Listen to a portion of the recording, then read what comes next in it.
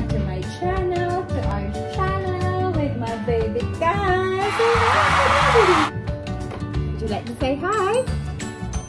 Hey, hello everyone. Good morning. So yes, kasama natin si Kyle as always. And today is 13th of November. And yesterday, he turns 7 months. You're 7 months now! Yippee! Thank you, Lord! Thank you for everything. And yes, normally, mag-photoshoot kami every month. Yeah. To have some memories talaga. Gusto ko talaga na meron ako mga photos na makikita in the future sa paglaki ni Kyle. Kaya yes, nandito na naman kami. Welcome to our channel. And it's our breakfast time. Yippee! So yes, while I'm preparing everything mga my loves, nandito siya. At nilagay ko tong mga toys na to para ito ang mag-entertain niya. And yes, it's really nice mga my loves because Kyle on his age, kung makikita niyo sa previous vlog namin na palagi niyang tinotro yung mga toys niya from the Highchair because he's thinking that that's a game. And I've got no problem with that because at least nag-i-enjoy si Kyle and that's part of their exploration as a baby. And yes, and I found out online, I guess I've seen this one of the website na meron section na toys sa Highchair. So section siya mga my loves, and it's around, I bought this on eBay and it's around like 6 pounds and this one is 4 pounds. So yeah, not that too bad because it's really worth it naman. Ito musical siya. Kung mapipress ni Kyle at if maturn to ni Kyle, meron din siya music. Bakit mo yung music? Ito. So yes, it's really worth it. Kaya masasaction siya dyan. So hindi yan totro ni Kyle. At ito din. Ito din. So hindi siya musical pero mayroon siya mga beads na nag-make noises.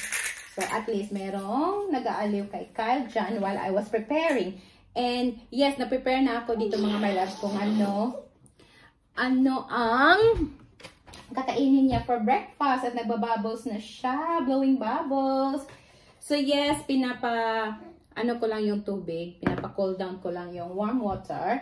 And then this one as well is really nice. And yes, I've made a previous vlog to this one. And yes, it's very good. Before, ma-appreciate ni Kyle before as well. Pero tingin-tingin lang siya. This time, siya na talaga ang magpe-press. So yes, that helps him to entertain while I'm preparing everything. So that's really good kasi before si Kyle, oh my God, pag ma-prepare ako ng food, parang ayaw niya magstay sa high chair niya. But this time, he's getting better, which is really good. And yes, I guess the water is a bit colder now. And yes, you're having creamy porridge. Ito pala kay Kyle. Ang sabi dito is 4 to 6 months. Creamy porridge from Cow and Gate. This is one he's eating for his breakfast. And another, I have baby rice. And sometimes it's Farley's Rust. It's a biscuits that I mix with breast milk. And the baby rice as well. I have to mix that breast milk. And this one, all I need to mix is, I think it's okay breast milk as well. But sinabi dito na you will mix with warm water. Boiled warm water. So yes, ito na. Para nagugutom na si Kyle. Are you hungry, baby? He normally woke up around like 6 o'clock in the morning. And yes, mag-feeding siya sa akin. Breast milk niya. And then,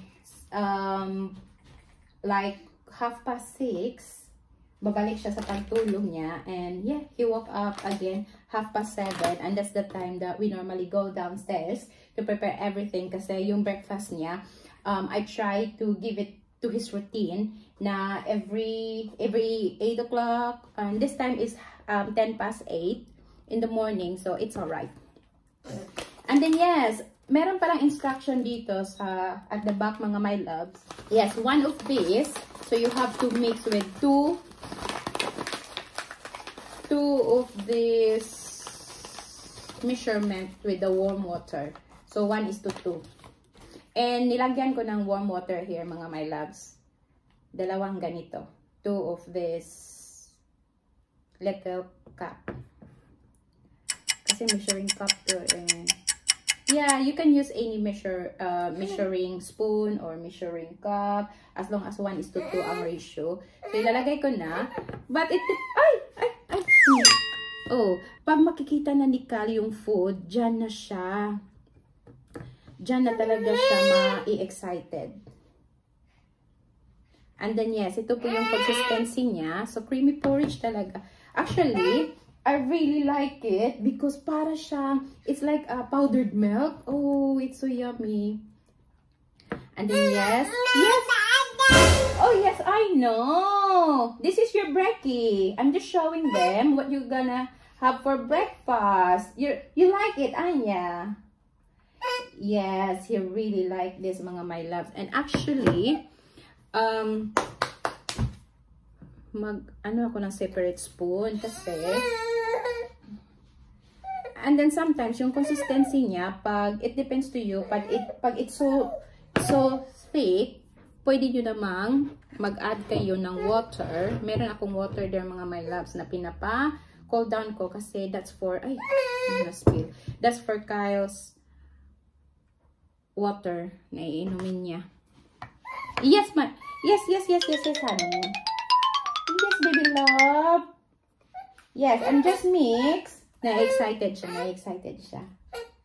Which is really good naman kasi at least he looks forward to it every morning. So, he gets this in routine. At the moment, I don't have a problem for his feeding. Meron akong little teaspoon here kasi may kape ako sa gilid at bread ko. So, kung kakain si Cal, kakain din ako ng a little bit, ano ba yan sa Tagalog? Yung snack in the morning. So, yan ako muna. Hindi na siya mainit. And then, what I do is, tatanggalin ko po tong Highchair niya. Ito na po yung food ni Kyle. Creamy porridge. And then I remember, binili ko yan, yung 6 months siya. So, I really need to use it. Kasi once it's open, dapat we need to use it for 1 month. After 1 month, para mag-expire na siya. So, kaunti na lang ang natira. So, ako na ang kakain sa mga natira, mga my loves,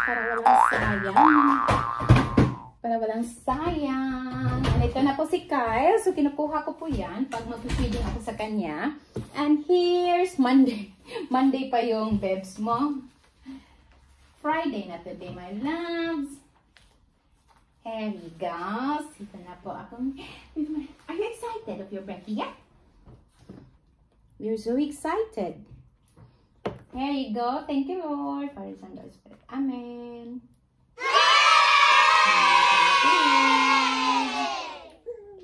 There you go.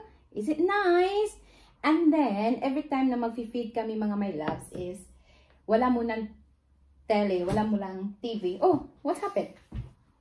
Wala mo ng TV kasi napansin ko before, si Kyle hindi siya makapag-concentrate sa pag-chew niya ng food at pag-taste niya ng food kasi nakaharap lang siya sa tele. Parang fascinated siya sa tele more than his food. So, yes. So, kinukuha ko muna yung tele and then after feeding time, that's gonna be next his nursery time with his tummy time as well. So, yay! He likes playing his food. Isn't that nice?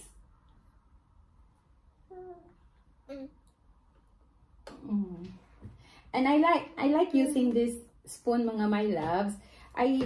Naka-idea ako nito nung kasi nagpa-follow ako kay Solen Yusa. So nakita ko yung baby niya na gumagamit ng ganito ng spoon. Marami ako mga baby spoon. This is one of Cal's spoon kasi naka-idea ako from Solen. And yes, it's really good kasi may stopper siya. Meron siyang stopper dito. So, hindi talaga. Kasi,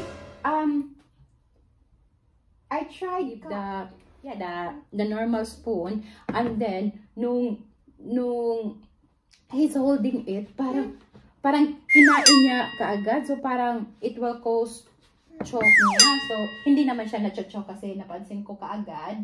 And, yes, so, kaya, it was a very good idea na nakita ko to kay Solen na gumagamit ng ganito yung baby niya. So, I just got it on eBay again. And, yeah, so pwede ko itong ibibigay kay Kyle. So, hindi niya makakain lahat ng ang spoon niya. It's very good, baby, isn't it? Do you like it? Is it nice? Here we go. And then, yeah, may kasama tong fork pala. And, yes, it's just perfect for Kyle to hold it, actually. Yeah, here you go. Okay. Yeah. Look. So, it's okay. So, hindi siya madadirect sa mouth niya lahat. Pati handle. So, may stopper talaga, which is very good. This is perfect for Weaning spoon. Can I have it back, Lavi? Ayaw niya.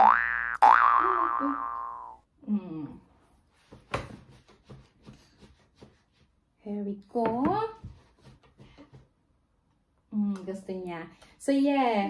It's really best recommended. Highly recommended again, mga madabs.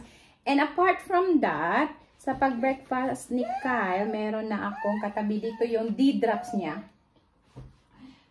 Which is ito yung magbibigay ng vitamin D kay Kyle. Kasi alam niyo naman dito, yung weather nila, we couldn't get so much sunshine, especially this time of year. It's winter time. And yeah, so that's why we need to give vitamin D to the babies here.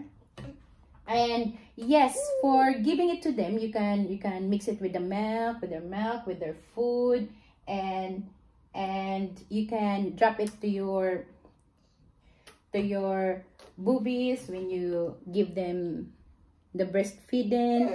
That's what I did before. Nilalagay ko to.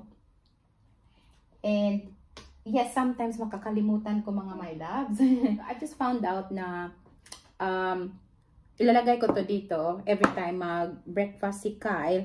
At then, that's the time na imimix ko to sa kanyang food para hindi ko talaga malimutan. And yes, fortunately, we don't miss a day, don't we, baby? So yes, isang drop lang every day. That's it. And you have to be so quick kasi mag-fall yung next drop niya. At sayang naman. I think one bottle is good for 60 drops. So that will be like 2 months. Because si Kyle, 7 months na ngayon, I guess I'm gonna switch him in another vitamin drops na merong vitamin A, C, and D. So kasama na ang D. So if I'm not wrong. So merong vitamins. Ipapakita ko sa inyo, mga my loves, kung makukuha ko na. I just finished this bottle. Not so much left na. I just finished it kasi sayang naman pag hindi magagamit. So yes, they really need that vitamins. Is that nice, baby?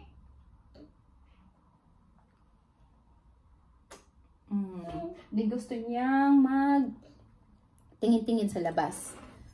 And actually, while Kyle's eating, meron din akong coffee dito on the side. And then, meron din akong bread. Ano ba yun sa Tagalog? Comment below kung anong sa Tagalog niyan. Kasi sa amin, pamainit in the morning. Pamainit, bebe. Pampainit ba sa Tagalog? Today, it's lockdown. 1 week lockdown na pala kami, mga my love. Since last Thursday. Nag-lockdown kami ulit. It's the second lockdown here in UK. And hopefully, and it will be last this coming 2nd of December. And hopefully, merong progress na yung COVID cases is madadown na. And very good if wala na talaga. Hopefully, meron ng vaccine sila na introduce and they will start giving it to the people next month.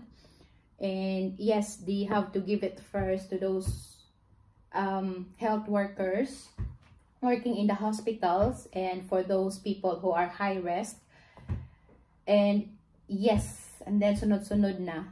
So maybe hopefully this is the solution, the best solution na mga my loves, kasi ang hirap talaga, diba?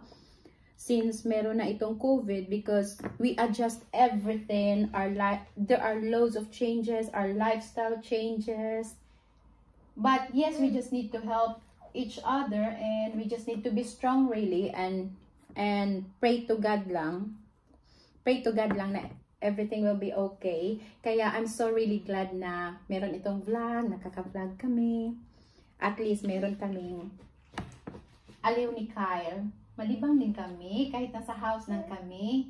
Kaya I'm supporting all those people do the vlogging in the YouTube, mga my loves, kasi it gives entertain to us naman, and at least meron ding mag-occupy sa mind natin na meron tayong ina-watch, and ma-update tayo kung ano ang nasa labas, kung sino man ang makalabas. So thank you mga my loves, thank you for all my subscribers who's still supporting to us, to my channel.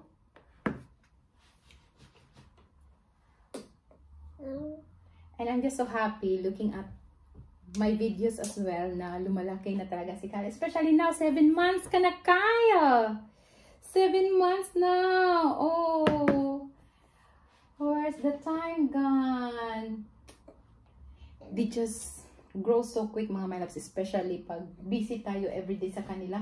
Hindi natin namamalayan na lumalaki na pala sila, no? And this is one of Kyle's brekkie. Kyle's brekkie. I think I'm gonna try the oats next time.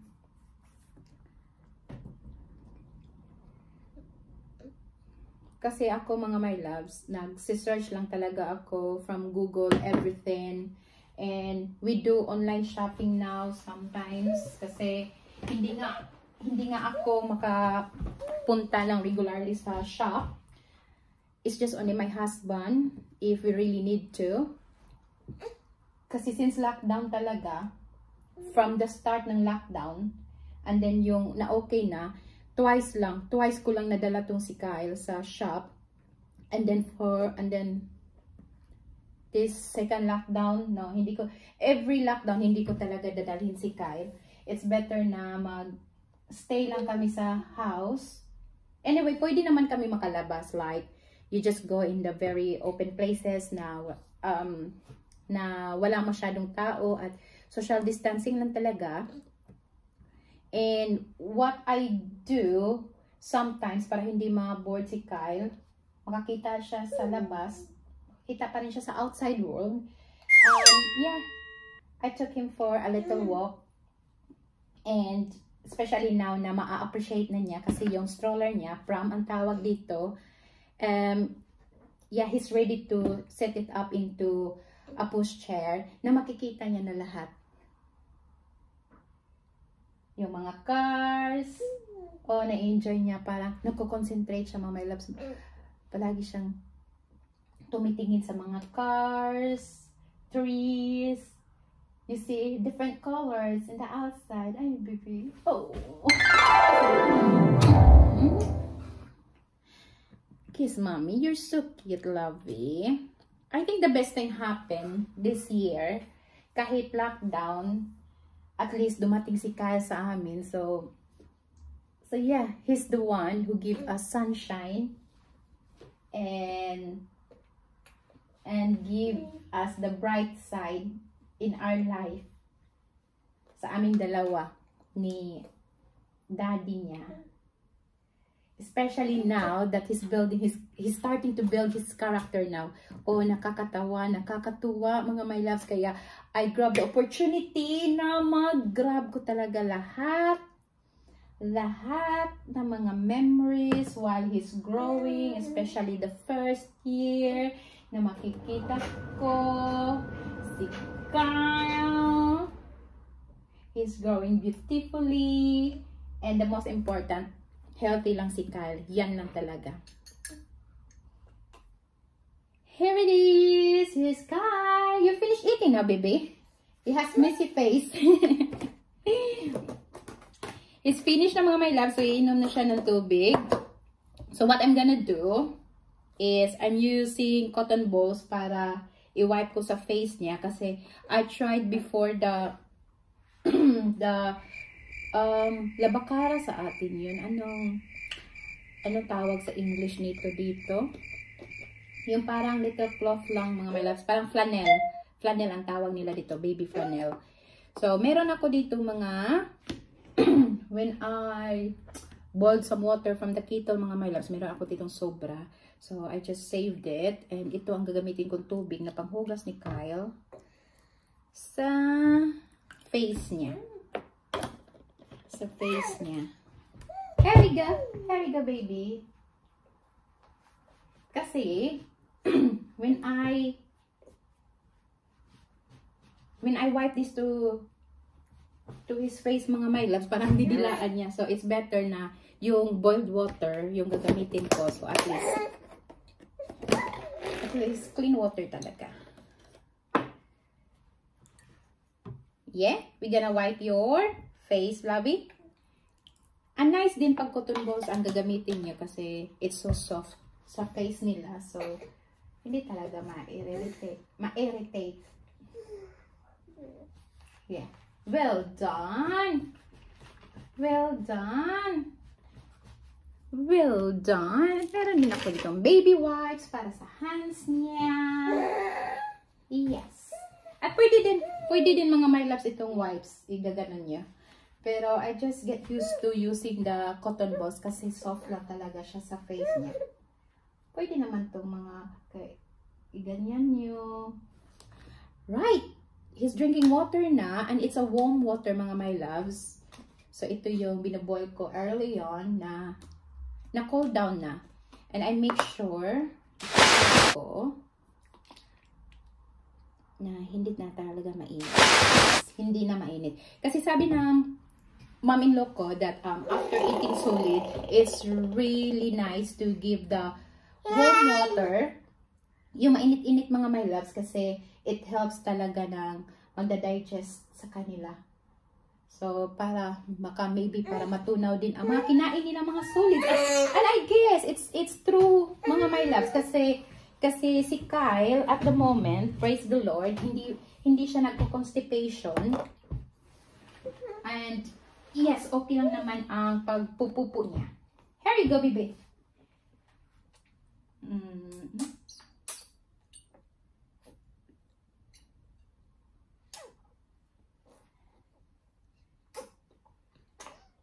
Ganon.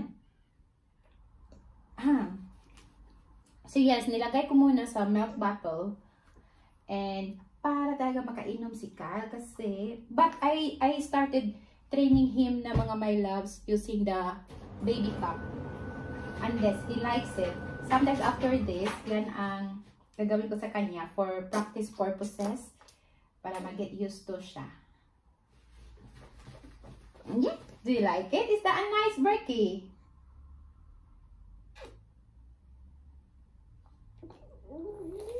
There we go. Anyway, mga my thank you so much. And thank you talaga na sinamahan niyo kami sa aming Kyle's brekkie time. Thank you so much. And yes, if you enjoyed this video, please hit the like button. And for those people who don't subscribe yet, please subscribe and hit the notification buttons so that you will be keep updated to our future vlogs. And thank you so much. Thank you. And in the Philippines, as I knew that they're experiencing a typhoon, so please keep safe everyone, and we will pray that hopefully everything will be okay.